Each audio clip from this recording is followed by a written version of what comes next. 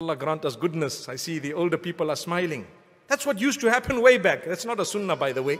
It's just the action of some of the older people that we witnessed when we were growing up. Do you remember those little pieces of cotton wool? Masha'Allah. But those were the uncles who really took it serious. How many of us, my beloved youth, you need to take over. Those younger than you need to see you, what you used to do, and they need to learn from you. Come to the masjid and come and sit in the front and come early every day. Then you find all these little ones saying, hey, see that topi there, see that uncle there, see that oppa, that side there. SubhanAllah. That's what you're going to be called very soon. They'll call you that. When I heard someone call me that old man, I said, ooh, now we're old. SubhanAllah. Now we're old.